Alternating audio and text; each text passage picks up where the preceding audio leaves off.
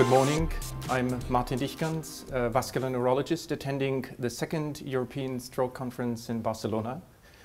I'm very privileged to have the principal investigator of the PET trial, a trial that tested platelet transfusion in patients with ICH, Yvo Roos, together with his study partners and collaborators, Rustam Al-Shahi Salman from the UK, Edinburgh, Charlotte Cordonnier from Lille, and Iram Baharoglu, also from Amsterdam, the Netherlands. My first question to you, Yvo, would be why would you conduct a trial giving platelet transfusion to patients with ICH? Yeah.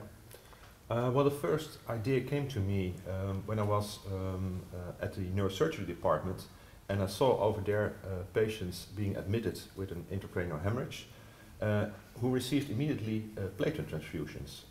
And I said to myself, well, that's weird, because we in neurology don't do that. So it seems strange that you have one hospital, one academic hospital in Amsterdam, two departments who have different protocols when they admit patients with an intracranial hemorrhage who are on antiplatelet therapy. So that was the first moment I said to myself, well, we need a trial to be done. And I went looking to the guidelines, whether there was some information on it, what we should do. Actually, they said there weren't any trials done, and they all said, well, we can't recommend it. So I said to myself, well, that's a good idea to do a trial. There is doubt whether it's useful, and when there's doubt, you need a randomized controlled trial to give the answer. So that started all with that. Well, that's great. What type of patients did you include into the trial? Well, we needed patients who weren't in a very bad condition. You want to include patients who are on antiplatelet therapy for at least 1 week. And you need patients who are in a condition that they can benefit from treatment. The whole idea is that when you give platelet transfusion, you can prevent hematoma growth. So what you actually need are patients with a smaller hemorrhage.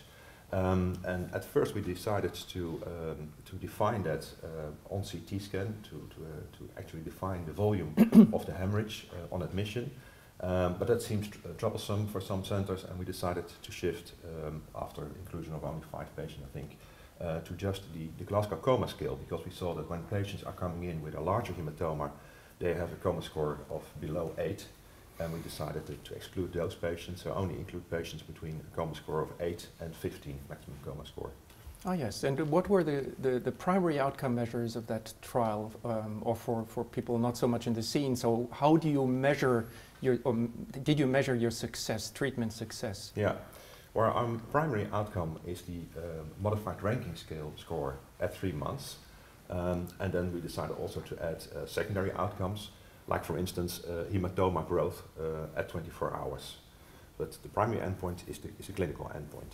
Yeah, that's all very exciting. I see that you are not alone. No. You already mentioned that this was really a team effort, and together with investigators not only from the Netherlands but also from UK and from France. So a real European team effort. Yeah. How did this emerge? Did this happen from the beginning, or did you manage to get additional partners on board while the study was going? No, good question. Now, we started in the Netherlands, and we had done some calculations on how many patients there were in the Netherlands who were actually on antiplatelet therapy, who could be included, and we had initially calculated to end the trial within 4 years. But then after 2 years, we saw that we weren't halfway. We also had a lot of trouble setting up the trial with all kinds of guidelines you need to do. You need to have good clinical practice, and it took time, ethics committees, things like that. So after 2 years, we weren't halfway. We were only at 1/3 of the trial, or even less. And then Rustam came into sight, and because I needed more centers, and there weren't any more centers in the Netherlands. And we talked together, and we said, well, maybe we can expand to Scotland. And Rustam applied for funding, and he did get the funding. And so PET UK was formed with several centers in Scotland. And then after some time, Charlotte came and said, well, that's a nice trial, I like it. And we needed additional centers, we needed additional patients, because the trial was way beyond 4 years. We were at 5 years, I think, already. And then Charlotte joined us and gave some boost and included more patients. So that's the reason why we now finished. So people will be interested, of course, to hear now about the results of the trial. And would you be willing to share them with us in advance? Maybe, Ira, maybe you could speak about the primary findings of this study and the most exciting results. Yes. From your perspective. Yes, so the primary hypothesis was that platelet transfusion would improve patient outcome at 3 months on the modified Rankin scale score. And we thought that that would be due to the hematoma growing less in the patients that received platelet transfusion. And so we included 190 patients that we needed and closed the database and unblinded the data and checked the results. And we actually found something that we totally did not expect. So patients that received platelet transfusion were actually worse off at 3 months compared to the patients that received standard care. Do you consider this to be entirely unsuspected? Well, if you go back now looking in the literature, I think there may be some indications that platelet transfusion could be harmful or that it doesn't work. But we didn't think that we would find it, otherwise we probably wouldn't have done the trial if we already knew, of course. But yeah, I think we were surprised. And were there any major complications? So we checked for the serious adverse events, and we actually thought that we would find more thrombotic events or more transfusion reactions. Those were slightly higher in the platelet transfusion group, but not that much. We actually saw more complications of the intracerebral hemorrhage itself, so brain edema, hematoma growth, leading to severe adverse events. They were not significant in the intention to treat analysis, but they were more often seen in the platelet transfusion group. And do you have any explanation for why it didn't work? Yes, I think that's difficult because it's all conjecture. We didn't test it in the trial.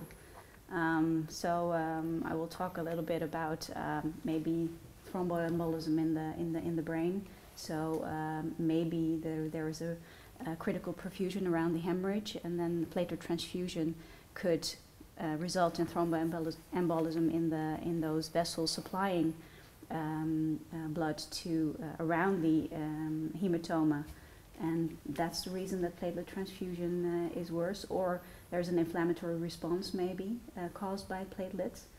But yeah, I can conjecture, but we didn't test it, so we don't know. Thank you very much. I would also have a question to Dr. Cordonnier.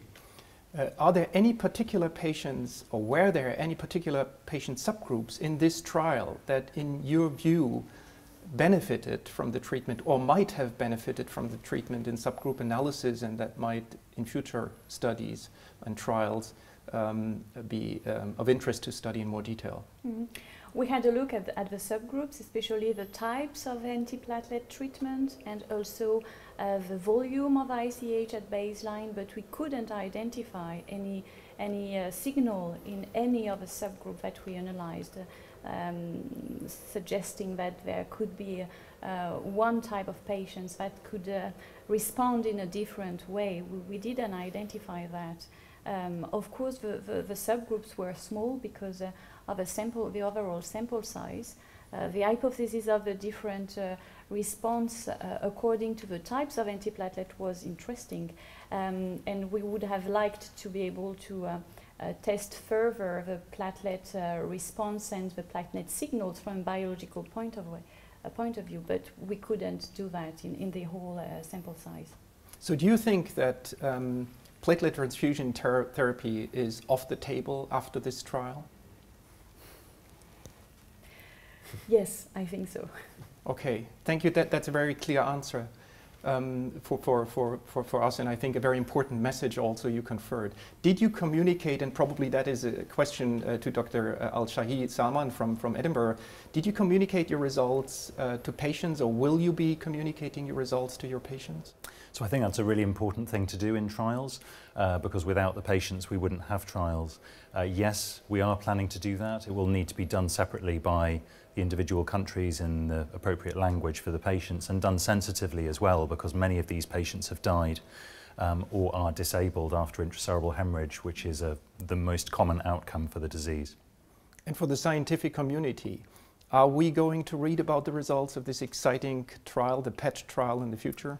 So it's a great credit to the trial team in Amsterdam and all the collaborators, as well as the Lancet and its peer review mechanisms, that we've been able to have the trial accepted by the Lancet fast track and published simultaneously with this afternoon's presentation in record time, which meant that many of us were writing the paper on our holidays or analysing late into the evening, but that's the dedication that you need to do randomised controlled trials.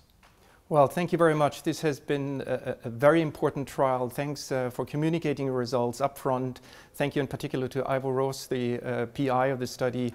It's been obviously a team effort by a group of European investigators, and thank you for presenting your results at ESOC conference in Barcelona. Thank you very much. Thank you. Thank you.